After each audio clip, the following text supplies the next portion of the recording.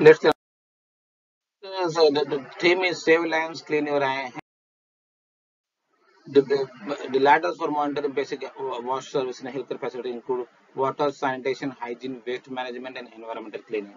While water, the basic services to water should be available from an improved source. Then a limited service includes an improved water service is within 500 meters of the premises, and no service, then water is taken from unprotected dug wells.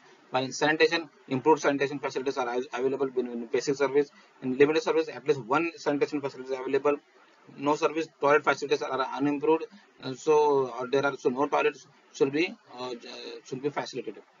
Hygiene, functional hand hygiene facilities should be available in areas with basic service. Functional hand hygiene facilities are available at a point of care at limited service, and no functional hand hygiene facilities are available, then it's a no service, it should be answered. Waste management, waste is safely segregated into at least 3 bins in basic service. There is limited separations and disposal of in limited service, and there are no separate bins in no service. In environmental cleaning, the basic protocols are being followed and are available in basic service. There are cleaning protocols, but some staff have received training and in partial compliance towards the same. No cleaning protocols are available. No staff have received training in no service. About the monitoring basic wash services and healthcare facilities, WHO or UNICEF guidance on practical action that countries can take to achieve universal access to wash provides an important framework to guide efforts and track progress. Consensus-based tested improvement strategy now exists. WHO hand hygiene improvement strategy, then field tested in 8 pilot centers and 350 healthcare facilities worldwide were done, and five core components and 5 indications for hand hygiene has been offered. Five multimodal strategy for hand hygiene. This includes one is system change, that is access to a continuous water supply, to soap and towels. Second is the training and education. Third is the evaluation and feedback.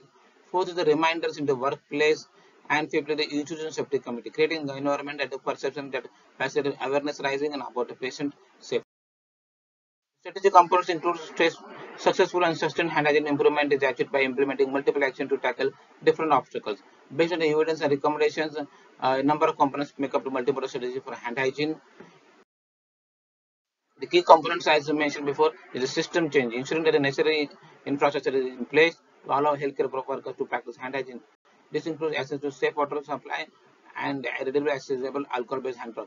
Then training and education provide regular training on the importance of hand hygiene based on the 5 moments for hand hygiene. Evaluation and the feedback monitor the hand hygiene practices and infrastructure, allowing the perception and knowledge about healthcare workers while providing performance and result feedback to the staff. Reminders in the workplace, that is a prompt and reminding healthcare workers of the importance of hand hygiene and appropriate indication and procedure for performing it.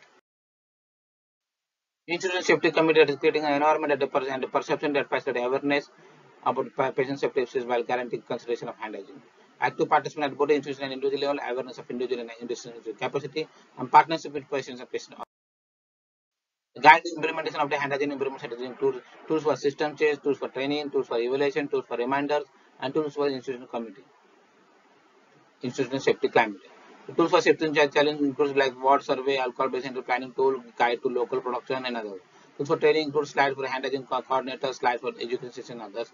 While tools for evaluation include a hand hygiene to a technical reference manual. Reminders include your five movements, hand hygiene posters, and template letter to adequate hand hygiene to managers. Complex with hand hygiene differs across facilities, but is globally less than 40%. Reasons being too busy, skin irritation, glove use, and don't think about it. The hand hygiene self-assessment framework is a systematic tool which is used to obtain the situation analysis of the hand hygiene promotion and practices within an individual health. Hand hygiene self-assessment framework is divided into 5 components and 27 indicators. The 5 components reflect the 5 elements of the hand hygiene improvement, and these indicators are based on evidence and expert consensus and have been used as questions with defined. Inadequate hand hygiene practices and hand hygiene promotion are deficient. Significant improvement is required. Some measures are in place, but not to a satisfactory standard. Further improvement is required for the intermediate and appropriate hand hygiene promotion strategy is in place. Hand hygiene practice have improved, but it is not crucial to develop long-term plans to ensure that the improvement is sustained and processed. In advance, hand hygiene promotion and optimal hand hygiene practices have been sustained, helping to embed a culture of safety in the health. Education of healthcare workers is an important component of the work of infection control team. Through education, the team can influence the patient care practices and introduce improved ones. It is not recognized for hand hygiene. However, education alone may not be sufficient. Attitudes and compliance with hand hygiene are extremely complex and multifactorial, and studies indicate that a successful program will have to be multidisciplinary and multifaceted. The image of a hand hygiene audit tool as per WHO. Thanks for the references used in